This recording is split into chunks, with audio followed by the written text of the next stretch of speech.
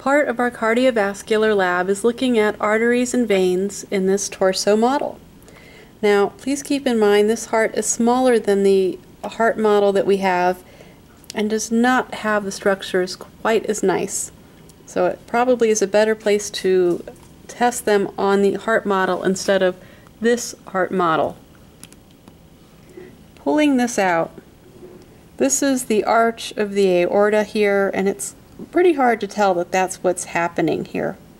So as we follow these around, we can see the left common carotid, and it splits up here. So up at the top here, we're going to have a blood vessel that goes into the skull, and that will be the internal carotid artery, and one that supplies blood to the outside area, outside the skull, to the face, to the ear.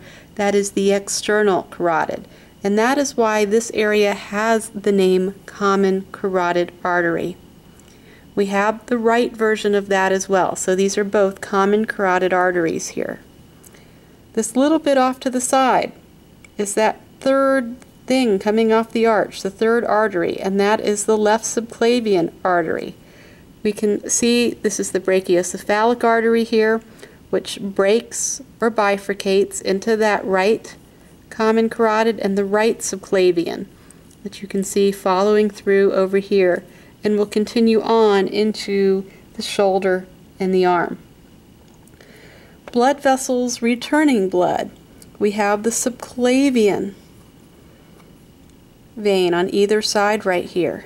Now instead of being called the carotid, this is in blue the jugular. And where the internal jugular and the subclavian artery join, we end up with the brachiocephalic vein. So here it's fairly short, it's a little bit longer on the left side. The two brachiocephalic veins join and become the superior vena cava. Now, one other set of blood vessels that we should look at briefly here, this structure here is the thyroid. So these arteries coming off the common carotid are the superior thyroid arteries. There's one on each side. And the vein that is draining this is the inferior thyroid vein. All right. Now what we're going to do then is whoosh our way down. And down here we can see that we have the aorta continuing.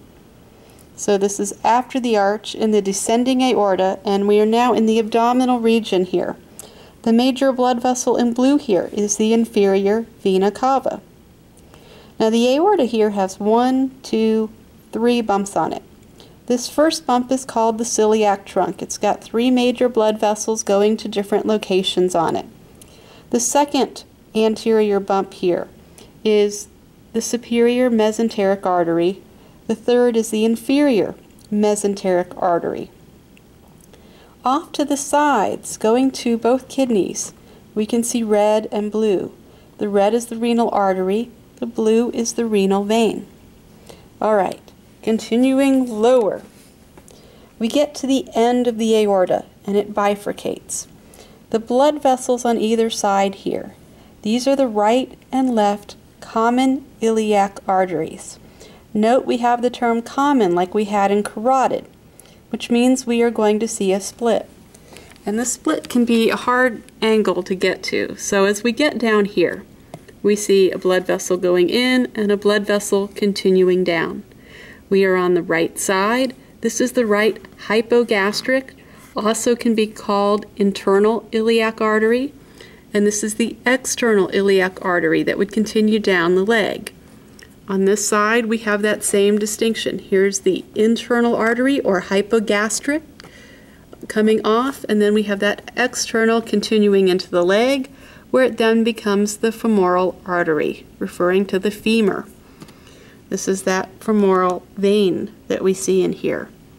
So this is the external iliac vein, we have the hypogastric vein in here, and then the common iliac vein. Hypogastric, external iliac, common iliac vein is the short bit. They join together, these two right and left common iliacs, to form the inferior vena cava, which takes blood back up to the heart. You have also the gonadal arteries on your list for lab, and these are the gonadal arteries and veins on either side right here.